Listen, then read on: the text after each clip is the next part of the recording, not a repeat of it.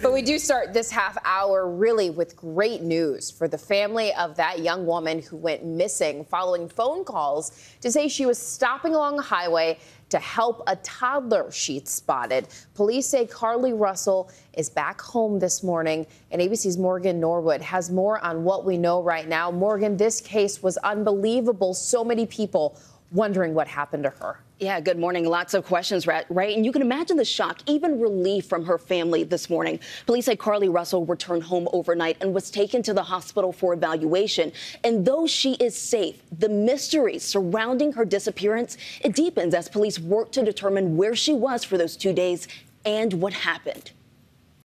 This morning, after a frantic 48-hour search, police now say 25-year-old Carlethia Carlee Russell has been found. The Hoover Police Department says Carlee had been taken to a local hospital overnight for evaluation. According to reports, Russell showed up at her family's front door. This news coming on the heels of an exhaustive statewide search that rocked this community.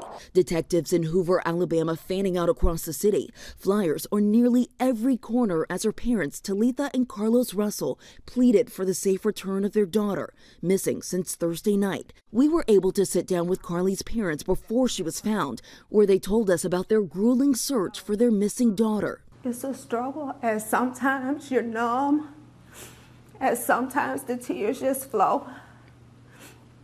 We probably have had 2 hours of sleep in the past 2 days. Carlee's parents say they last spoke with her around 9:20 Thursday night when she called to let them know she was headed home from work.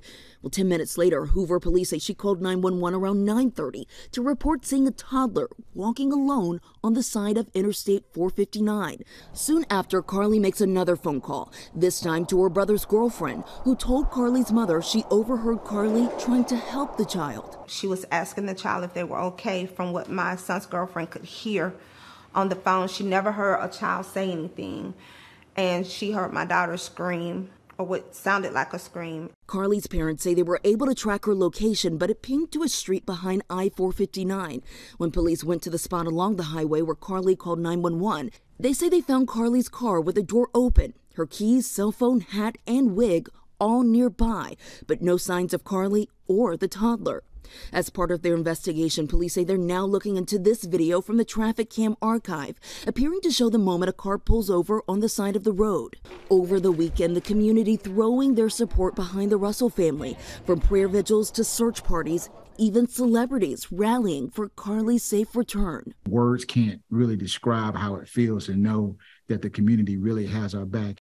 And millions this morning continue to rally behind the family, joining them in that relief that Carlee has been found. This morning, though, it is unclear how Carlee returned home, but police do say that she was alone. Gio?